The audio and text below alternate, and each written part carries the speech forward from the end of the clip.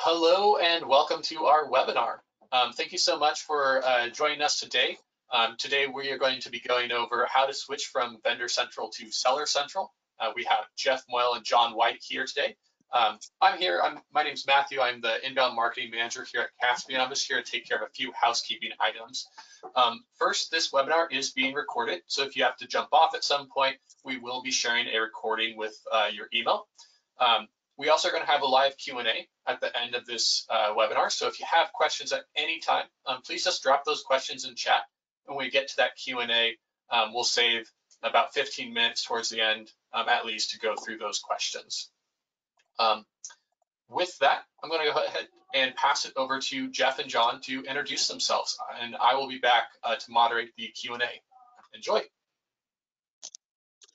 Hello, everybody. My name is Jeff Moyle. I'm a Partner Success Manager here at Kaspien. I've been in retail e-commerce for 14 plus years with a heavy background. I started my Amazon experience on the Vendor Central side of things in grocery distribution before coming to Kaspien.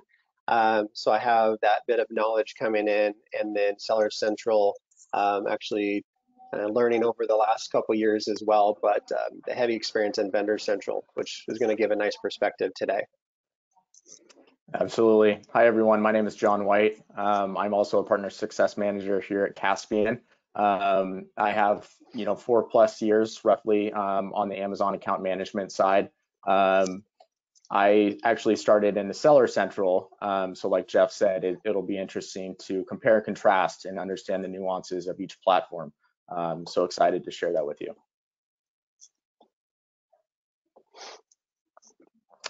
So what does Kaspien know of Amazon? So Kaspien is very familiar with both Seller Central and Vendor Central. Kaspien was founded in 2008, originally as a third-party seller. In the years since then, we've made over $1 billion in sales through our Seller Central and really understood what works and what doesn't work. Several years ago, we broke into the Vendor Central side when Kaspien created an Amazon agency division. And instead of buying brands, products, and reselling them, we can manage their Seller Central and Vendor Central accounts for them, applying all of our knowledge, strategy, and tools to accelerate their growth. Thanks, John. So here is today's agenda. We're going to discuss why to switch from Vendor to Seller Central, some of the biggest differences, how to switch from Vendor and Seller, and then we'll leave some room at the end for some live Q&A. And the first topic we're going to go to is the why to switch from Vendor to Seller Central. And when it comes to this, I like to point out to people from the get-go, one of the biggest differences right off the bat is who your customer is. So with Vendor Central, Amazon is your customer. They are buying your product at wholesale cost from you and then turn around selling it retail to the end consumer that's shopping on Amazon. With Seller Central, you are the retailer. You're cutting out the middleman, going direct to that end consumer. So with Vendor Central, they really prioritize the larger brands, the larger companies, and provide their service as such. So if you are a much larger organization, typically you would see a vendor manager assigned to your account. It's a live human being you can reach out to with questions, comments, concerns, any issues that come along the way, and suggestions to help your account grow. If you are a smaller customer of theirs, then everything tends to be much more automated. So if you have a question, even the simplest thing, you're creating a ticket to their support team and they're getting back to you within 24 to 48 hours usually. And that is the experience on that side. John, if you want to touch on the seller side and how that works. Yeah, so as it says in the slide there, the biggest feature on the Seller Central side is just having more control. And that starts with brand representation, and especially on the pricing margin side. Having control of your pricing is obviously a huge benefit, as well as recognizing that you can control your marketing strategy, and being being the front face of the customer experience and really having a team set up and in line to handle that the exact way that you would want to as a brand. Some of the biggest differences that we'll discuss between the two different platforms. The first one is going to be the fees that are involved. When working with anybody, there's always going to be fees of some sort. Vendor Central tends to be much more flat fee based. Marketing co-op is something that is typically negotiated when coming into, but there's damage allowances, chargebacks, shipping fees depending on size and weight of the item, accuracy of that coming in. So while there's less fees typically, they could be much more substantial because essentially Amazon is buying your product and they want to make sure they're getting the best bang for the buck. Seller does operate a little bit differently. John, if you want to touch on that.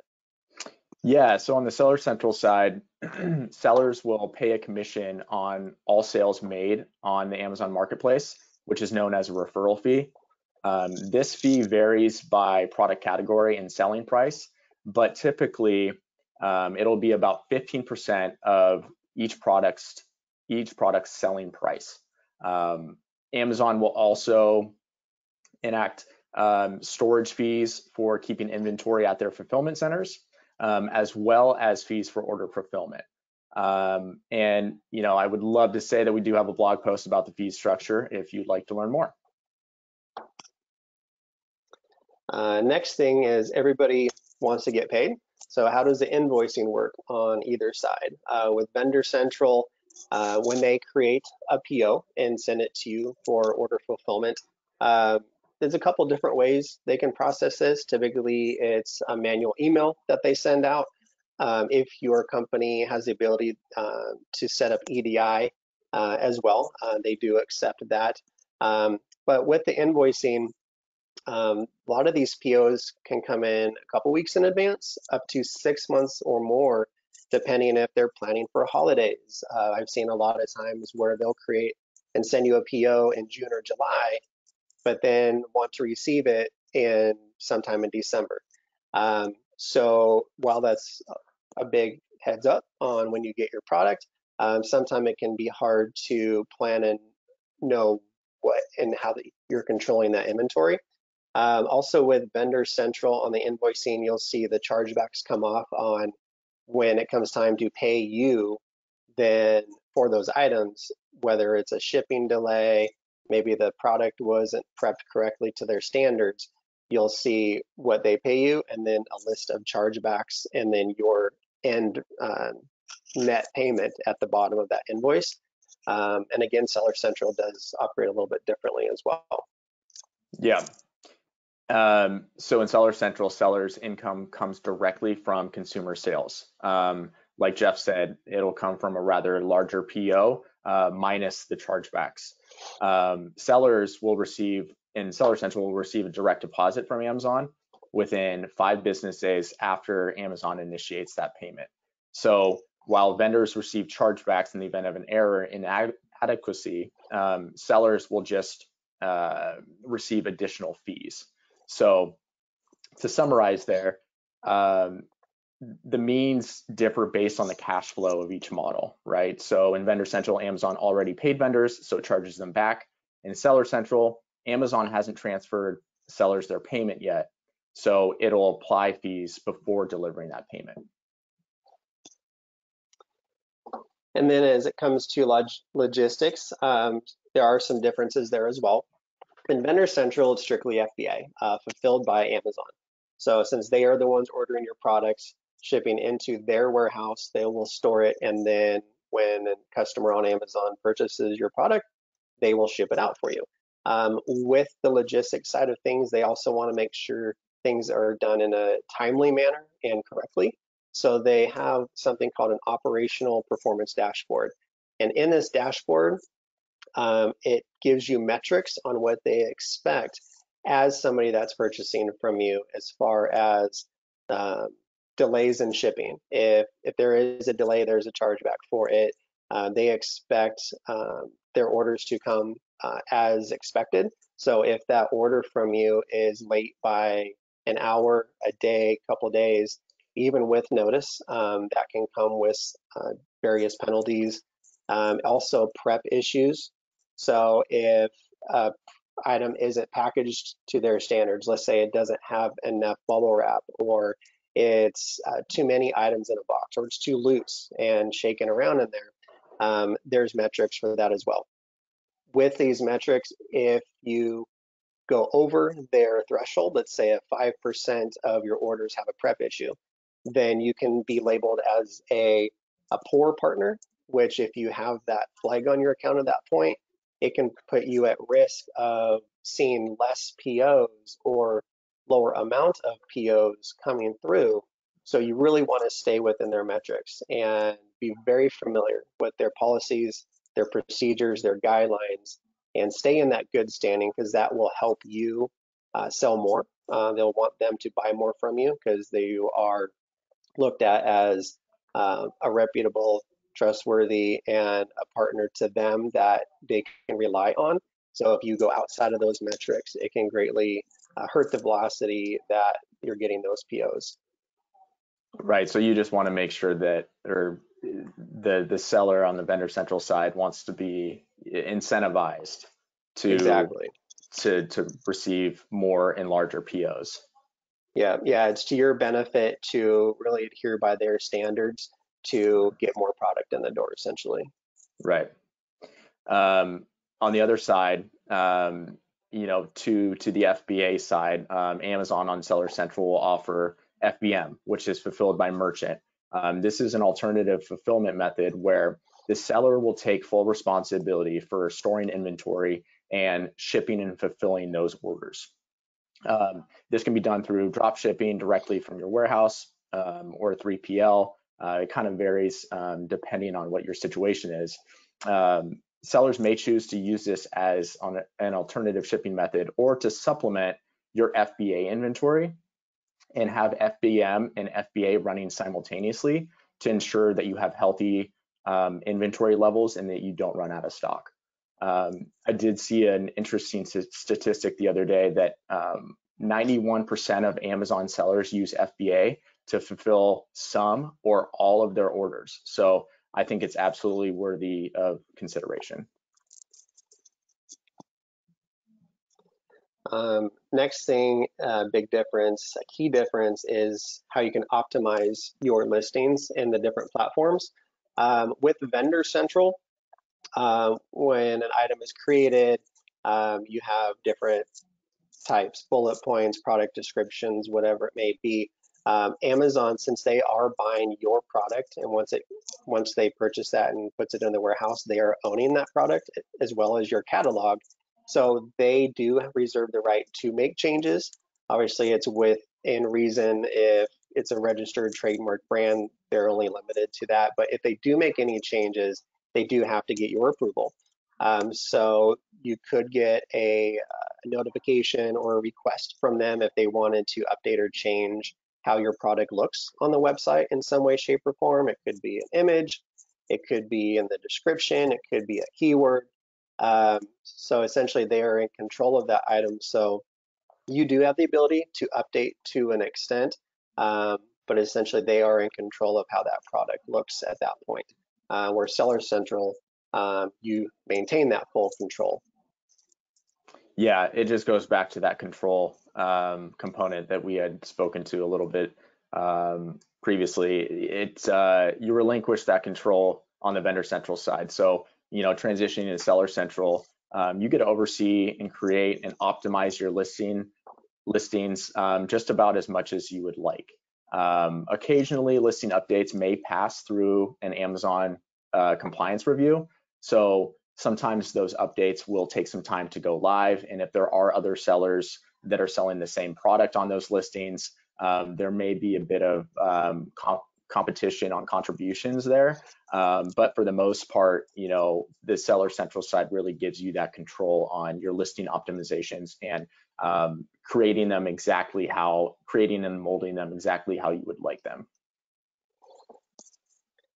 And then kind of along the same lines of control, seems to have been a very common theme that we're seeing here with the various sides. When you look at the advertising aspect of your products and your account, Vendor Central, you can advertise in a couple different ways. You can do it yourself as a self-service model.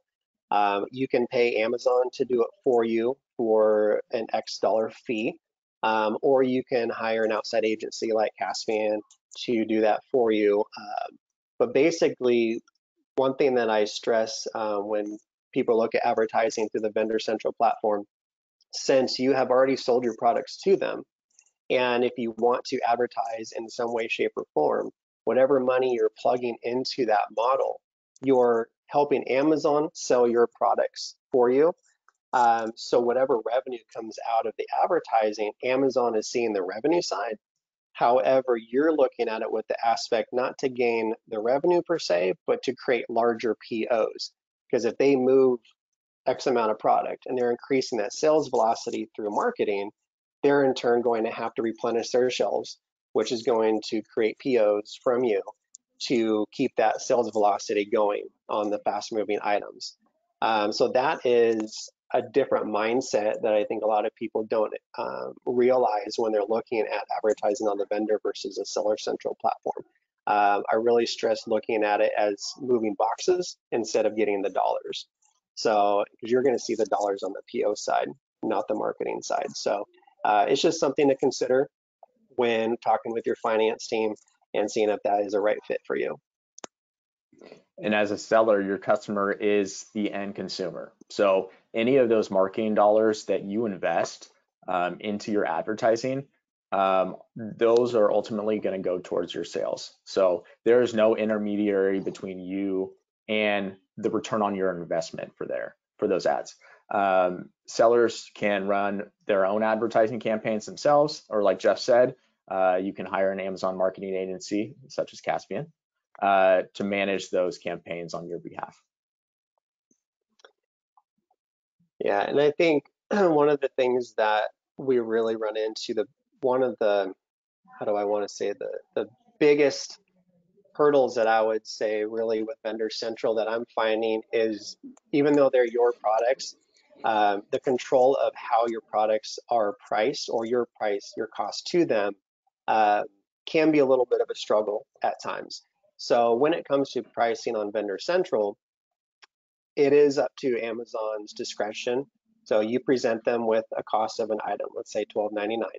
They can accept or reject that. If they reject it, if maybe a competitor of a like item is selling at a lesser dollar amount, then they may just not purchase from you because they don't think it's a benefit to them. So just like if you were to sell to a brick and mortar store and you have 3 different products of like ability, they might go with the lower cost one because then the end consumer would be more likely to purchase that. So looking at Amazon as the retailer in this model would be beneficial if you have a Vendor Central account. Also, if you experience any price changes, cost of goods go up, as do anything year over year. So if you submit a price increase to Amazon because your cost of goods went up, they do reserve a 60-day window to review that price change and then either implement it and accept it, or they can also reject it and just take that out of their system and look for somebody else to sell that same or like product. So once you are locked into a certain cost, you are at their discretion on if there's any changes to that. You can make the request, but it's not always guaranteed. Yeah, and this goes back to, one of the major benefits on the Seller Central side is that control on pricing. You have absolute control over that price, and it's at your discretion. You can adjust it at any time. However, there are some factors that should be considered. If you are, mostly increasing that retail price, such as risking, loss of sales due to a higher price point, losing that buy box.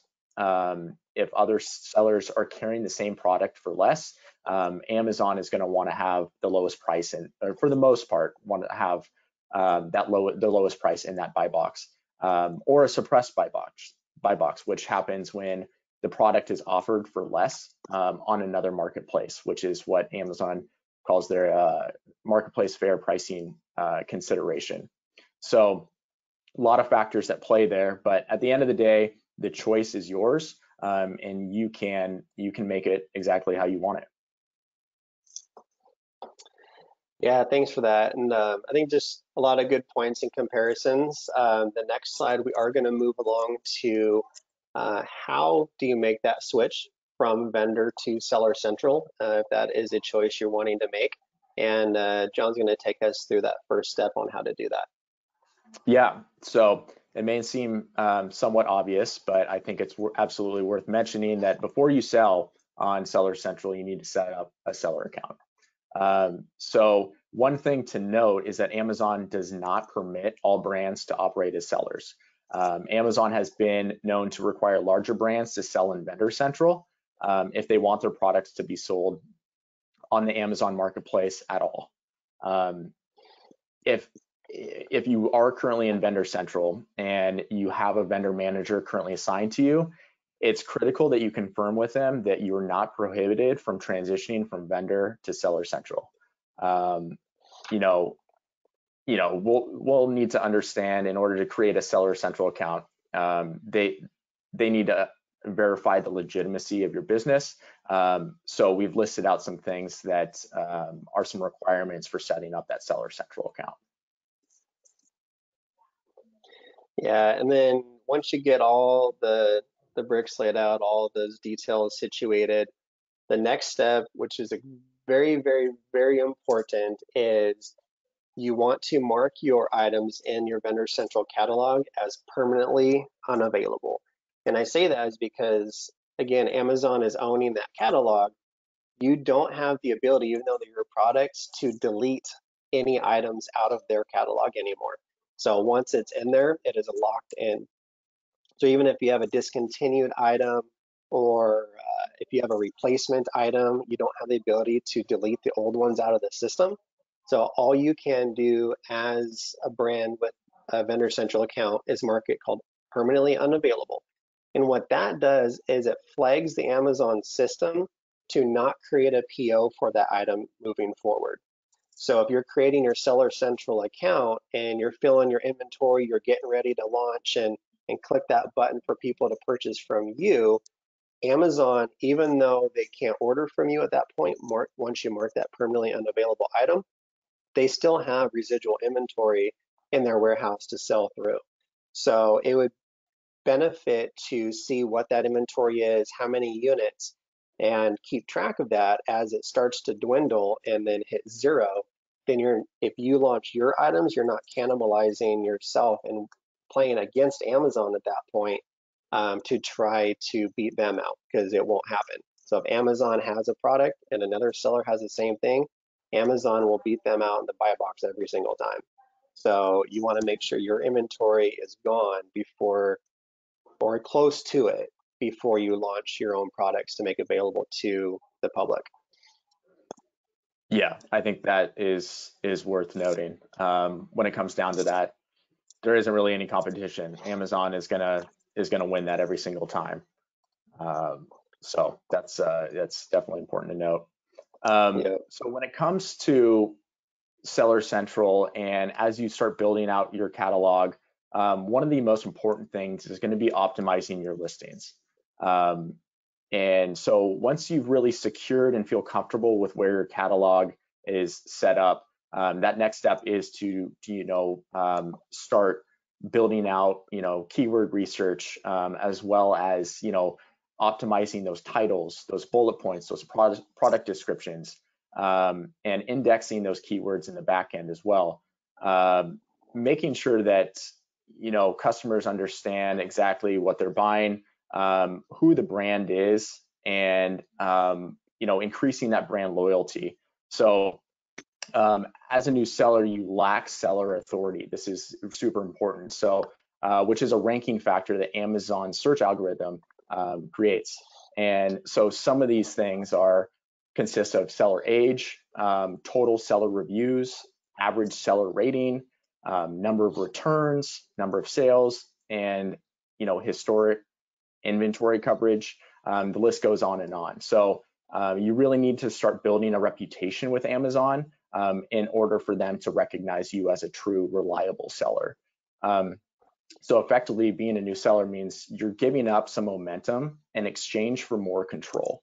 I think that's really important. So as you build seller authority, you'll regain that momentum. But it does take time, and I think that's important to recognize from the beginning, that it's not gonna be easy if you don't have anything really set up. If you are transitioning from Vendor Central to Seller Central, you may have reviews and you may have some of those rankings, but it'll take time for that to transition over.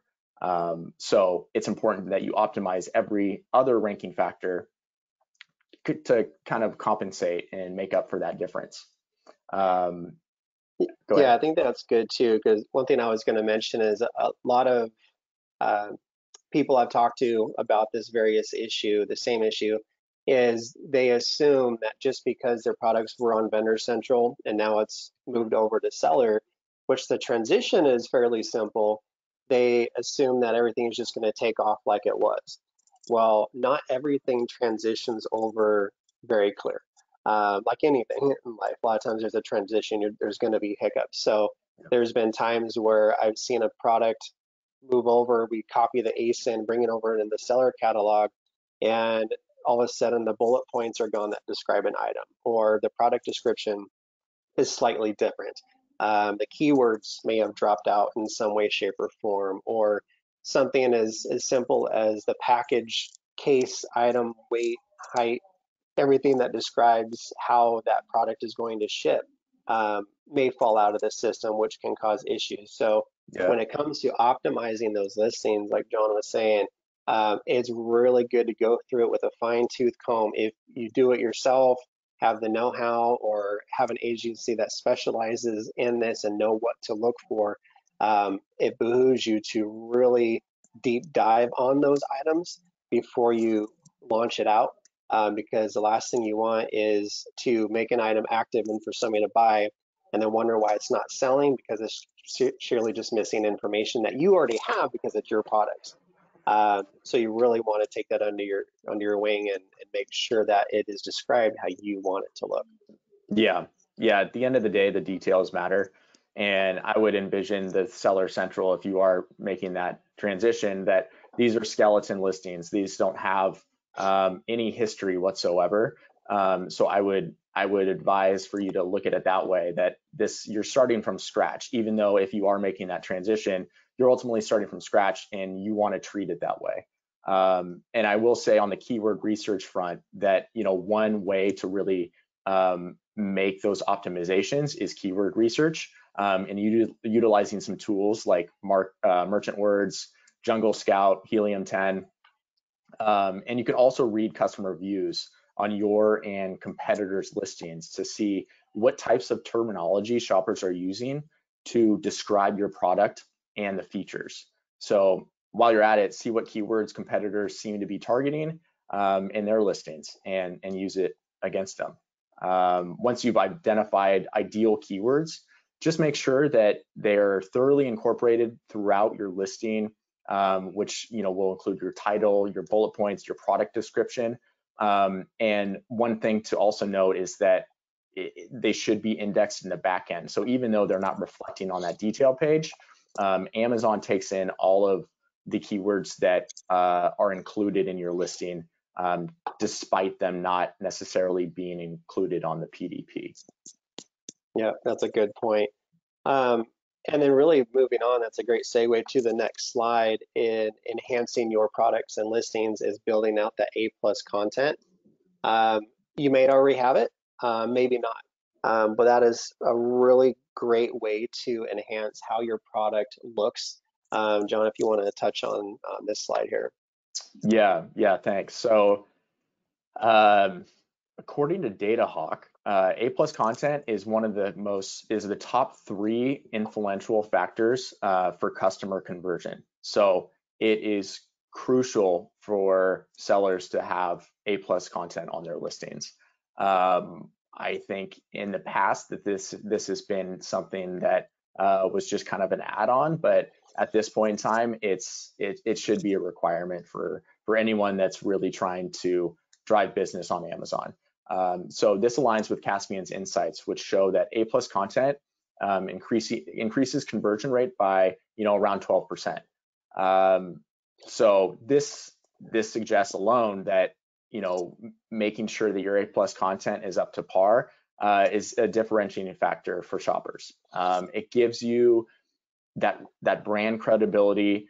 Again, it allows customers to understand who you are as a brand, what you represent, and gives you that extra push. Similarly, brand stores will help you set apart. So brand stores is essentially a website that is exclusive to your brand and your products on the Amazon marketplace. So think about it in terms of like a brick and mortar. What's the difference between walking into a branded store like Nike and walking into the mall? You'll see hundreds of brands in a mall, but in a Nike store, you'll see exclusive Nike products, and you can compare and contrast the products that are exclusive to your brand. So that's another really great opportunity for you to really maximize the reputability of your brand and exactly how you want it to be perceived for customers, and just gives them another buying option, essentially. And when you have an Amazon brand store, you gain that access to millions of shoppers that are flowing through the Amazon marketplace. And at the same time, you'll keep competitor products out of sight. Yeah, I think that's a good point. It does really set you apart from your competition. I think another thing that it enhances for your products too is it's a store of all of your items, so it potentially could create that repeat shopper. It might expose them to items that maybe they didn't even know you had or made, because they look at that one item every single time. When it come to find out, going to your brand store, you could have a multitude of products that are new to them. So it creates more exposure, and it expands the ability to sell more of your goods. Mm-hmm. Absolutely. So that leads us into Amazon ads. So once you've established a firm foundation with your optimized listings, you've built out the A+ content, you feel really good about the brand store, you'll want to generate and convert extra traffic through Amazon advertising. I think it is important to note that if you don't have all of those things, such as listing optimization, A+ content, brand store, fully optimized, and you feel really comfortable with it, I would not suggest getting too crazy into Amazon advertising, because the conversion rates just won't be as high as you would like them to be. So at Kaspien, we see an average sales lift of 30% when we implement Amazon advertising for our partners, and it can truly be a game changer and is super important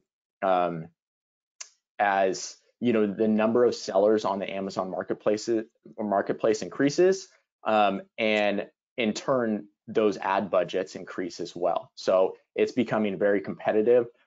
So it's important that you have that fully built out, and you have a firm plan in place when it comes to Amazon ads. The types of ads that a seller can run vary from sponsored products, sponsored brand, sponsored video, and sponsored display. So you have a multitude of options in how you want to expose your product on Amazon, and ideally generate new shoppers and build those conversion rates. Yeah, and as far as this, how to make this switch, we've talked of moving over the ASIN, shutting off the vendor central ones, optimizing your listings, getting in front of that customer. Now that they're buying your product, you need to make sure that product stays on the shelf to make it available to them. So last thing you want to do is run out of stock on an item. So this is where it really varies from the vendor central platform. They're creating a PO, they're sending it to you, you're fulfilling it, shipping it, you're hands off at that point as far as the product goes. With Seller Central, you are the shipping. You're the ones that are taking these orders from the consumers and needing to fulfill and making sure that they get their product in a timely manner. So even though Amazon is the one actually taking and fulfilling that, you need to make sure that your products stay on Amazon shelves. So where before you didn't really have to worry about that piece of it. So at this point, you are taking that front step forward to making sure that you have forecasting. You look at all the data that's given to you in the Seller Central platform through the numerous reports that they put out there. So you can see sales trends. You know that an upcoming holiday in 3 months, you're going to need maybe 100 extra items sent in there because that's what your sales showed last year, or that's what it showed in the last 6 months if it was a seasonal item. So looking at velocity, year over year trends, month over month trends. Also in the seller platform, you're able to see what all your current inventory levels are, and you can dictate how you make that available, when you make that available. You're the ones analyzing this data, creating your own POs, so you have that full control with your own inventory. It's something where I find people really enjoy that aspect because it does put them in control and less likely to run out of stocks if you're running a tight ship. It also does take a lot of time. So if you don't already have someone that is well versed in inventory management, it would be good to look at somebody or again an agency that's well versed in it because it is a very time consuming process, but in the end, it also gives you the flexibility and ability to maintain your product levels in the Amazon warehouse. Yep. Yep. And with, sorry, go ahead. I was going to say with maintaining the inventory levels, there's a lot of capabilities that you have to get your products to customers, and John will touch on that here. Yeah, thanks. So to dive a little bit deeper into the FBM side of things, if you were selling since like March 2020, most people are aware that it's been extremely volatile.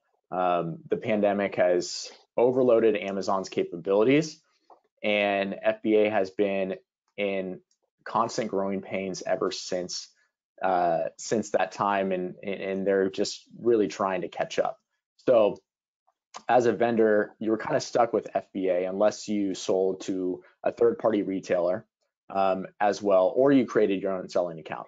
And if you are transitioning fully out of Vendor Central to Seller Central, you would be wise to invest in FBM if you have the capability and you have like the resources to do so. As mentioned, this may include enabling dropship capabilities, partnering with a 3PL, or exploring peer-to-peer fulfillment. Again, as mentioned in one of the previous slides, running FBA and FBM simultaneously is an ideal scenario because if you do run out of FBA, you'll still have control over that listing with your FBM inventory. You will lose that Prime eligibility because fulfilling your products through Amazon do give you that Prime badge and reduce that shipping window fairly significantly as well. So some things that go into that, but high level, that's kind of where we are with FBM. Yeah, and then really to end this off, the customer service processes that you have in place, you really want to stand out to your customer. You want to be able to communicate with the customer. They are your greatest advocates. John, if you want to touch on a couple bullet points on this one. Yeah, and it again goes back to that control theme that we've kind of been trying to emphasize throughout this presentation here. That control comes back to the customer service and handling that entire process. So it's really important that you have that streamlined and you understand exactly how you want to interact with your customers. In Vendor Central, Amazon Retail is the seller, so they'll handle that customer service. But in Seller Central, you may be liable to provide customer service, and Amazon will handle the fulfillment related issues like your returns, but other customer concerns will ultimately fall on you. And if you're not up to speed on what needs to be provided, it won't play to your benefit. So this can be a really great opportunity to strengthen your brand's relationship with your customers. But but it also takes effort. And it's crucial to do your due diligence and establish a strong process for Amazon customer service. So I would recommend taking the time to write out a standard operating procedure on how your customer service team should and when they need to respond to various scenarios. Because on Amazon, anything goes, and there are a lot of different types of scenarios that you're going to have to deal with. So understanding those and how you want to go about interacting with your customers is pretty crucial. So by codifying that process in advance, you equip your customer service team to work independently and allows your business to scale. Yeah, I think that's great. And if you don't have the time and resources, Amazon does have something called CSBA, Customer Service by Amazon. Like anything else, it's an added fee if you want them to do something for you. It's a service they provide, but what I've seen is when the manufacturer or the brand themselves handle the customer service side of things, it creates a much stronger relationship with that end consumer. And typically the communication is much more clear, it's effective. It just allows you to relate to that customer as well, and vice versa. Just having that open line of communication. So I highly recommend doing it yourself if you can. And really, at this point, you are in sustain and grow mode. You've set everything up. You've done all the right things. You've optimized your listings. You've set up the shipping cadences. You are ready just to have your account grow. And by providing that stellar customer service, maintaining your inventory, it's not always going to be sunshine and rainbows. It's just not. Any business is that way, but really by putting in that solid effort to get the foundation of your business online going, and you can just maintain it at this point, the opportunities is very real. And I see it every single day, and how businesses, when they put in the right amount of work and effort, it does come back and reward you in the end. So I don't know if you want to end off with anything, John, but I just can't stress that part enough. No, yeah, I think that was well said. It will pay dividends. So I think, from the jump, there's going to be a lot of different holes that you're going to have to go through and work that you're going to need to put in to establish that firm presence on Amazon. But it will play to your benefit. So putting the time and effort in from the very beginning is strongly encouraged. And then, yeah, like you said, that ongoing management is just something that you're going to have to deal with on a day-to-day basis. But also understanding that there are going to be hiccups, like you said, there are going to be hiccups, there are going to be hurdles that you're going to have to deal with. Just with the Amazon platform, the way it's set up, that's just the nature of the beast. So yeah, I think that is all really good points there. Yeah, thank you for that. Well, at this point, we are at the end of our presentation and opening up to some live Q&A. So Matthew, if you want to take over at this point. Yeah, first, thank you, Jeff and John. This was absolutely fantastic, a true wealth of knowledge. So thank you for sharing that with all of us. We have received some questions throughout the webinar. As a reminder, if you do have any questions, we have about 15 minutes here left, and we're just going to start working our way through the list. So the very first one I want to pose to you, and I'll pass this to you, Jeff, is why not both? Why not sell in Vendor Central and Seller Central simultaneously?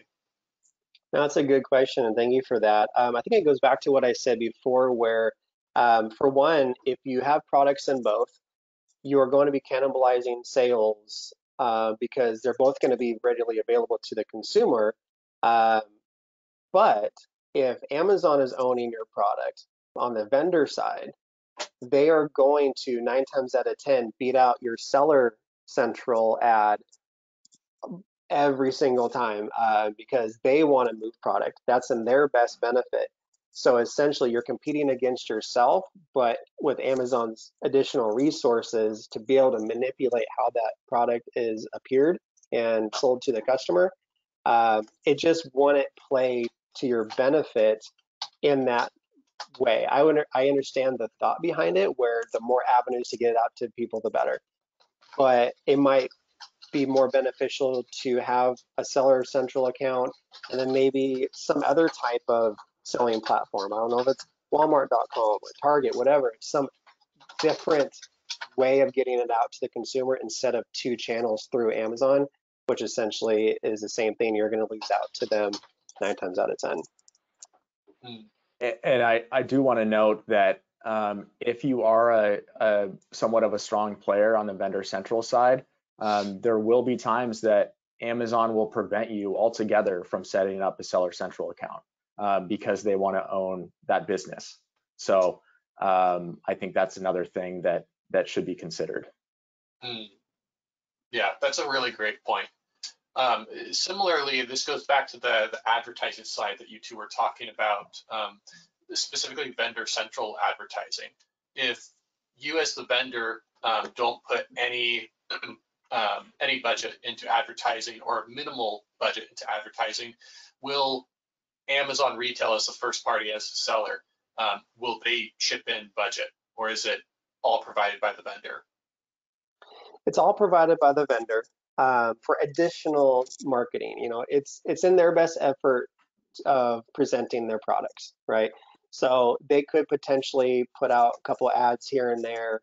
It's going to have the lowest price of any like item out there, so that's the benefit to when people do the search. They optimize the keywords, so they're looking at getting in front of the consumer in various ways. But when it comes to advertising, if you want that done, you're going to have to put in the budget.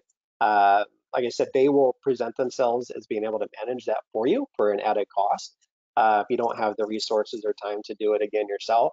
But essentially, if you want to push that product, it relies on you to supply that. Hmm. Great, thank you, Jeff. This next one I'll pass to you, John. It's about the fulfillment and drop shipping. So if you fulfill orders through dropship as a seller, then you would pay only the referral fees, correct? You wouldn't have to pay the storage or fulfillment fees to Amazon. Yeah, that's a good point. Good question, Matthew. Yeah, pretty much as simple as that. The fees are going to be reduced on the FBM side. But again, as mentioned earlier, you know, there are fairly significant benefits to sending your inventory into FBA or the fulfillment centers in Amazon. But when it comes down to, you know, on the fee structure basis, yeah, it's going to be less than being FBA. Mm-hmm. And that makes sense. And the downside to that is that you, like you mentioned earlier, John, you won't necessarily have that prime 2-day shipping built in with dropship. Yep. Yeah, correct. And that's a huge selling point for customers. I'd love to know the statistic, but I know that it's very high for you know, conversion rates versus, you know, from you know, the shipping window matters. Customers now expect their products to arrive in a 2-day window, Or yesterday. or yesterday. The expectations are so high, so it's kind of become the standard to fulfill your products via Amazon. But having that option is pretty great, you know, if you don't have the capabilities there. Mm, that makes sense. We do have a follow-up to a question you answered earlier, Jeff, regarding selling in both. What if you split the inventory you make available to Vendor Central versus inventory you sell through your own seller account? Have you seen this be an effective strategy? That, yes. And really is what I recommend. If you really do want both, the best way to do that is to split up your inventory so they aren't competing against one another.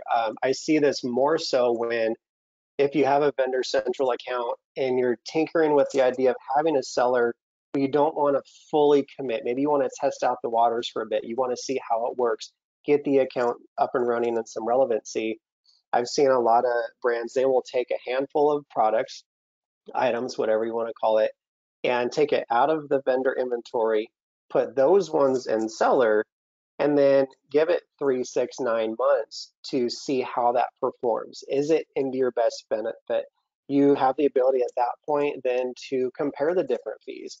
What are the chargebacks? Are you making a better margin? And then you can make that determination to fully transition over, or some people find it's just not right for them for various reasons. But it does allow you to kind of test the waters, if you will. So that I see is the best way to do it, um, and really the only way, because if you have, again, the same items in both, you're not going to really see the true sales potential that could come out of that with both. So splitting up the Yeah. inventory is highly recommended. Yeah, and I will say I work with a brand in the pet category, and what we've been able to do is we do have a seller central and a vendor central both set up. We use the seller central account to supplement the inventory in vendor central. So as Jeff said, Amazon's 100% going to win that buy box if they have inventory available. On the vendor central side, but in the rare case that they don't, that listing will still be live and the product will still be available because it exists in seller central. I see. Getting more questions, a lot more questions here. Great to see this engagement from our audience. Really love it.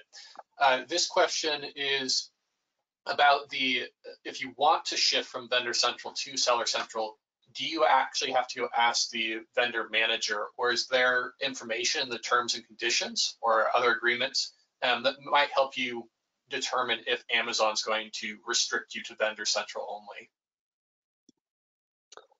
I don't know, John, if you want to take this one. I know it's always a good idea if you have a vendor manager uh, to check with them first, because they would obviously have most insight on those policies and procedures, how Mhm. the account is set up, what does the relationship look like, how long has that relationship been standing. So I would always recommend to check with them first. Um, I don't know, John, if you have any other insights to that.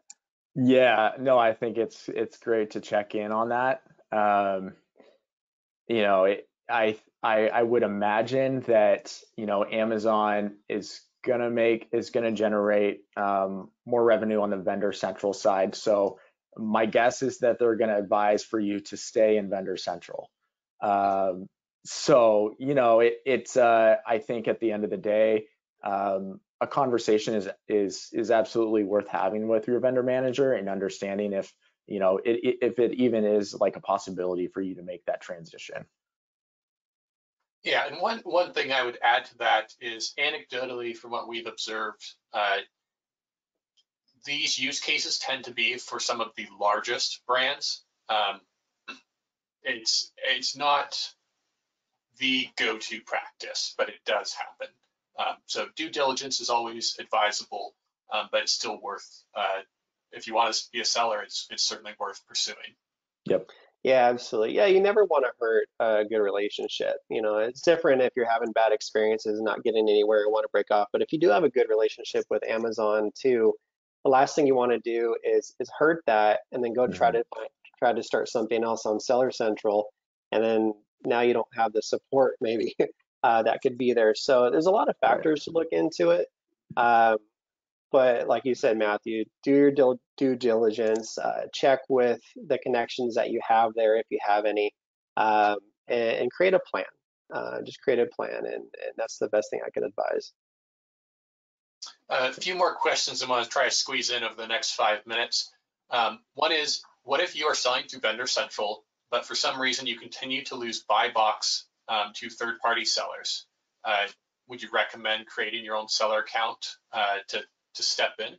Sounds like this might kind of be similar to that process you mentioned earlier, John, about having a seller there as a backup. Yeah. Yeah. I think, yeah, that would be recommended. Um, that's surprising that you're losing the buy box to other sellers on the vendor central side. So short answer, yeah, it would be to your benefit to open up that seller central account, create more avenues for you as a seller, and to win that buy box. Because at the end of the day, um, that truly matters. And I think exercising all the options that you have to win that buy box, if that does mean setting up a Seller Central account, absolutely go for it. Mm, Yeah, I think I would add to that too is find out from Vendor Central is why you're losing that buy box, because it Yeah. really is in their best benefit to beat out those other retailers. So why? Ask the questions. That's the other thing with Amazon that I've found is I wouldn't be just very complacent with what you're seeing or the answers you're getting. Keep pushing. It's your products. So if you're losing that buy box, why is that happening? Where can you make improvements?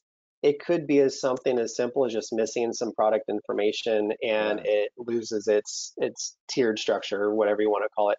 So find out the whys first instead of just reacting and to create an account. But again, if it makes sense, then creating that secondary seller account may be beneficial. mm. Great point. One last piece I'd add to that is that sometimes Amazon will list products even when they are out of stock, and that would be a factor into why you're losing the buy box to third-party sellers. Amazon might actually be out of stock. Yeah, And they that may is not be correct. making creating POs for those. Mhm. So that would be, like Jeff said, that would be worth digging into to understand, if they aren't creating POs, why are they not creating POs, and getting a better understanding there. Yeah. Exactly. We have 6 more questions, 3 minutes. We won't get to all of them, but we'll try to do a few more. One is uh, about timeline. We talked about there's going to be a dip in performance when you shift from vendor to seller. How long does it typically take before the transition before you recover that momentum on the seller side? I think it varies by the brand, your history in the accounts, the longevity of your products, the reviews, everything's taken into consideration. But from my findings, anywhere from 2 to 4 months to really get that momentum ramped up. Same thing with marketing. If you're creating a brand new campaign, it's always recommended that it takes 3 to 6 months to really see the true performance of that campaign. It has to build relevancy. Yeah, It relevant. has to build that following, right? So with just getting new products and organic sales, not even looking at advertising, it could take days, it could take a couple weeks, but I really encourage people to don't go into this and see it as a golden ticket. Understand it's going to take time to build that relevancy. So if you're not seeing something in 2 to 3 weeks, start asking questions, looking at different ways to optimize and get in front of the customers, look at the advertising piece. But it's not going to happen on day one. But just understand it's going to take some time. I don't know, John, if you want to add to that at all. Yeah, no, just the optimization piece that we touched on, as well as advertising, generating as much traffic as you can to your listings and increasing that conversion with the optimizations that you made to those listings as well. Yeah, good point. Our last question before we close out is for high compliance products, which tends to be better, Vendor Central or Seller Central? Good question. That's a John, do great question. you want to take this one? Yeah. It's relevant to both of us, Yeah, dealing with that on both sides. So, um, man, I would probably say that it's a little bit easier just currently, like recency bias, I'd probably say on the Seller Central side. But again, it varies depending on the category, depending on the product, depending on the brand. There are a lot of different variables that go into that. there is, and I'll end off with that as well, where I've seen it be beneficial on both sides. Again, it comes down to the type of products you have. What are the compliance issues? On the vendor side, Amazon is going to try to push and get things compliant if they can, because again, it's going to serve their benefit, right? They want listings to be active. They want to be able to sell. Um, so they will push and push and push if it is possible to get that done. Uh, on the seller side, it is completely up to you. So you don't have that big brother looking over your shoulder to say, hey, we need to get this done. This needs to be certain X compliant, but it might be an easier way because you have more control on your products. So again, we're talking about control again. Uh, so again, it just depends on the item. You know, I would look into before you going into a seller account or vendor account, just doing some research on, are your products compliant? What is Amazon's compliancy policies and standards and testing? So definitely dig into that. Again, it goes into the prep, the research. Just make sure you understand what you're getting into and what that looks like. Hmm. All right. Well, once more, thank you to our speakers, Jeff and John. Thank you to our audience for those who stuck with us throughout this. Really great content today. We're going to wrap up here. I wish you all a great Thursday. All right. Thank you, everybody. Thanks for having us. Appreciate it.